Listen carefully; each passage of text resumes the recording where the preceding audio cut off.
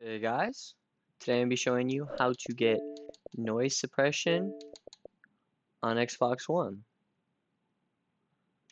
So the first thing you want to do is you want to make sure you have the Xbox Insider Hub installed. You can find it by going to apps and going down, and it looks just like this.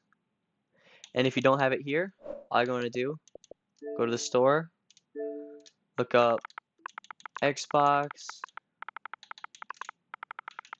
Insider, and right here, you just want to go ahead and download that. So when it's installed, you just want to launch the app.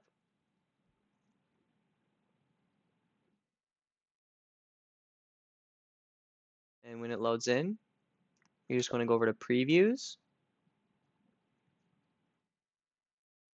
and you're going to look under available, and you want to go down to where it says Xbox update preview. I've already joined it, so it's going to appear on the right. But for you, if you haven't joined it, it'll be right probably at the bottom. And when you click on it, you're just going to press join, and you're just going to switch to the update preview delta. That's what I've switched to. And then you're going to restart your Xbox. And when you restart your Xbox, you should get a Xbox console update. And when that's installed, you'll have the newest features.